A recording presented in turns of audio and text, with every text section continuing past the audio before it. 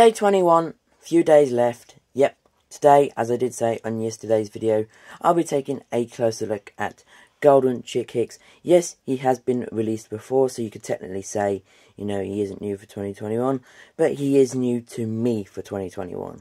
So, you know, yeah, he looks pretty cool in his golden paint. It looks sick. So yeah, without further ado, let's get straight into the video.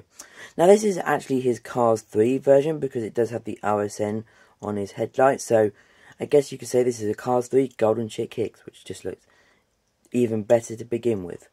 He's got the moustache there with the, of course, nice smiling expression, the golden bumper, the 86, Chick Hicks 86, no hostile takeover bank anymore, which is a shame. We can see all the logos like Sludgy, of course, Leak Less, all of those, Chick Hicks. I love this diecast so much.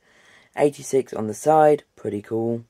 On the back, Racing Sports Network, because you know he is the Cars 3 one. Easy Idle, Octane Gain, Tank Coat. Pretty cool, I love this. Here's the base.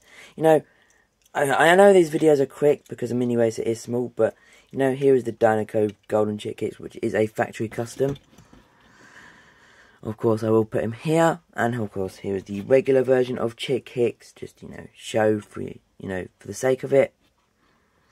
And some other mini racer Chick Hickses too. We got the Dynaco one. We also have the silver one. And we also have the Cars 3 regular version of Chick Hicks, if I put them all here in the line for you guys. So yeah, that is day 21. Tomorrow will most likely be on Luigi, and I'm going to try and do that video in less than 1.5 minutes. But yep, if you are new to the, of course, channel, make sure you leave a like, comment and subscribe. Hit that bell notification down below. Till next one, peace guys.